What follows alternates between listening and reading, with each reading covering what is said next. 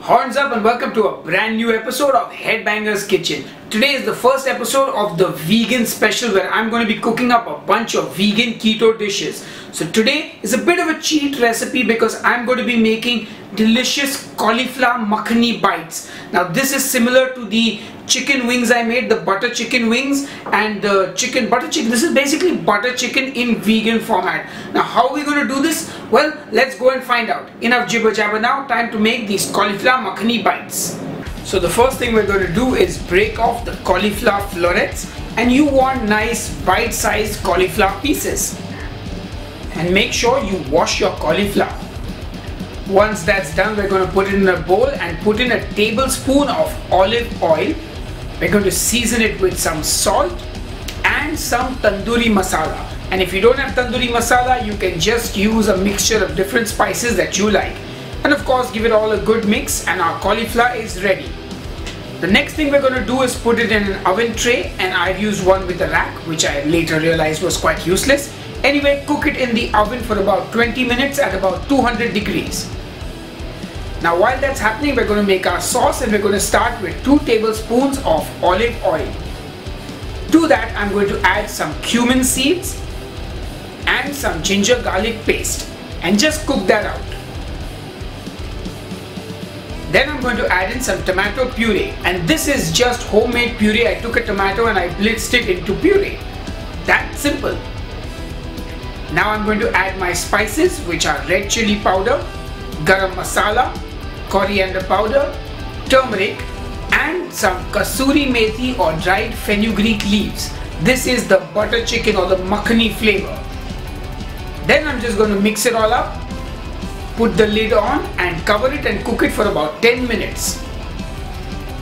Now that it's done cooking, we're going to add in 2 tablespoons of coconut milk. And the coconut milk is a substitute here for the cream so that it is a vegan recipe.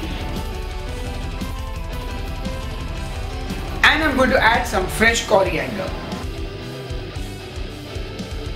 Give it all a good mix, and that's it. Our sauce is ready.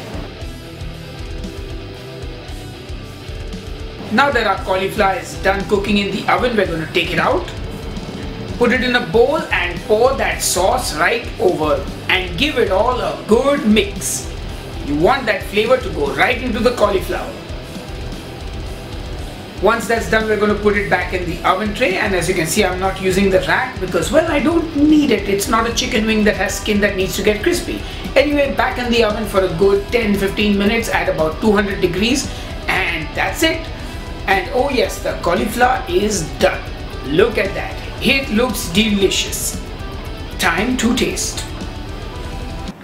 Alright folks, it's time to taste these cauliflower makhani bites. And again, like I said, this is a bit of a cheat recipe. This is the same thing I did to the butter chicken wings, and that was the idea behind this. It's a lovely vegan snack. Anyway, enough jibber jabber, let me taste.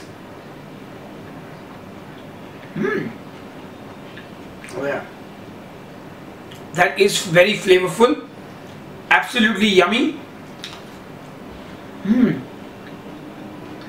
Oh, nice.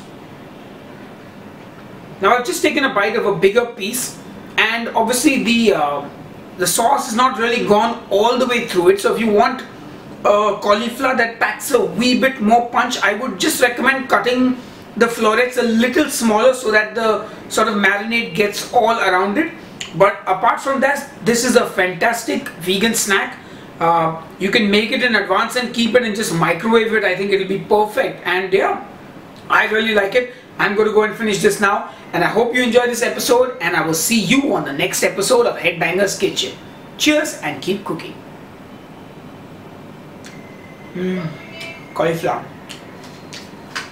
Hey guys, I hope you enjoyed that episode. If you like what I'm doing, you can click here and subscribe to the channel. You can click here and support us on Patreon. And if you didn't know, I'm a musician and I've got a brand new song out, and you can listen to it here. And if you like my band, you can check out stuff here. So yeah.